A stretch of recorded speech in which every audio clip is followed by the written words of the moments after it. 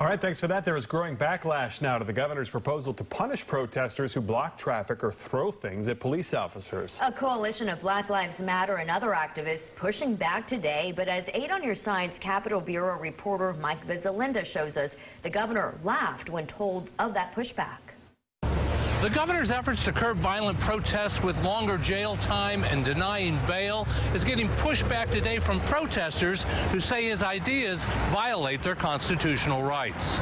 Not one leader of any movement that has organized protest following the rash of murders and public lynchings of Black and brown people have advocated for looting and violence. When we told the governor about the pushback, this was his first reaction. Yeah, right. Well, let me just say, do you think it's okay to throw a brick at a police officer? Do you think it's okay to burn down buildings? Then he drew this distinction.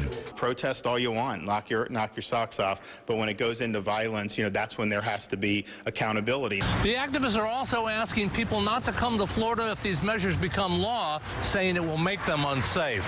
Reporting from the state capitol, Mike Vizzalinda, 8 on Your Side.